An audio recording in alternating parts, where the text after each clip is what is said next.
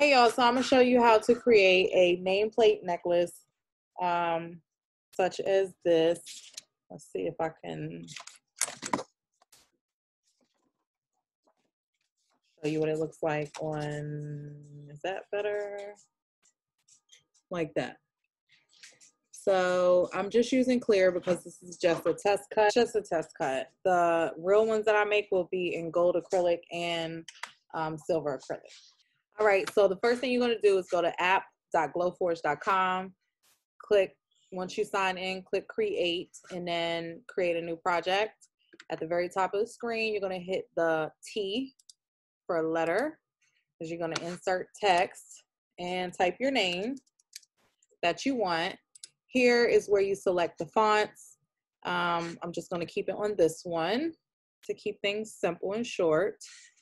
And we are going to insert a shape,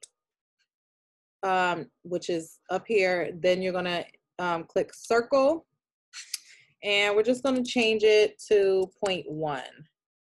Just a little disclaimer, I had to redo this part of the clip. So this one is 0.1, but in the rest of the video, or at the end of the video, you'll see that I had cut it at 1.8, and I said I wanted to make it smaller. So that is why you'll see a difference at the end of the video. Yeah, so then you're just gonna come over and place your circle where you want it. We're gonna grab another circle and 0.1 and just adjust the size again. All right, and then we're going to, oops, grab that and just try to align it with the other one.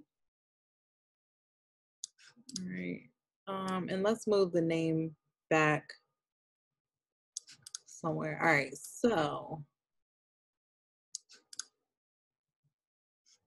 just make sure it looks good the way you want it. And I think I'm gonna move this out a little bit more. Just adjust them where you want them. It's a little high. Okay, so I think that looks pretty good. So select everything and then come to the right and create an outline. We're gonna create new, and by default it is at 0.25, but you can adjust it. It won't actually adjust until you let go of the dot. So we can try a little bit smaller. Let's see if we go, what happens if we go a little bit smaller. Okay, so we need to do the step up because if you notice, now it just created two separate outlines. So we need to go up from the 1.8. You can also type it in manually if you want to, right? So, but that looks good. Then we need to mirror our words, our image, because if you don't mirror it, then it's going to engrave on the top of the acrylic and you'll be able to feel it. If you mirror it, the part that is actually engraving on is going to end up being the bottom side of the necklace, which will be what is against the skin, and it'll be smooth and shiny on the top. So you need to make sure you click off and then highlight everything and then flip it horizontal. Okay. Now, if you didn't do so already, cut your machine on. It will scan the bed and everything. That's when you want to have your materials loaded as well. So this is what's on my bed now. I'm going to select everything and I'm just going to move it like over here somewhere. Okay. And then from there, you just got to hit ready. And it's going to prepare your print. So it's auto focusing and doing this little thing. Oh, you know what? I'm sorry. Over here, you need to make sure that you select your material. This is the proof grade clear acrylic. And I want to engrave first.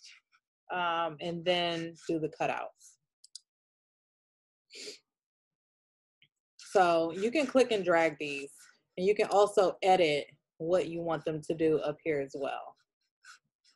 So you can do that for all of them. So these say cut, and that's their cut, and then this one is engraved.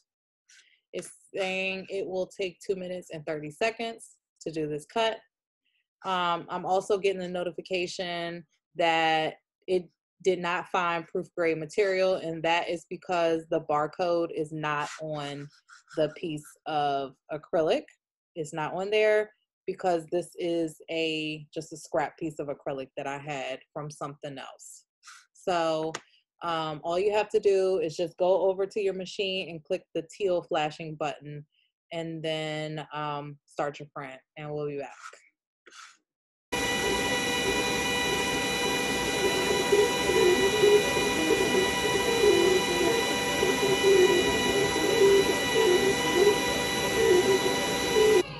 All right, so we're all done. And so that's it cut out. And then these are little pieces. All right, you guys, so this is what it looks like. I've removed the tape. And this is the first cut that I did with the holes that I was talking about that are a little bit too big.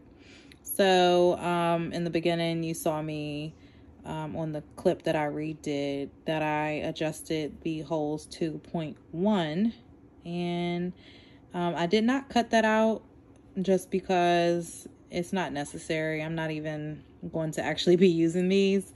I just did it for the video technically, but anyways, just to show what it looks like. These are the names. So you have to remove the tape off the front and the back.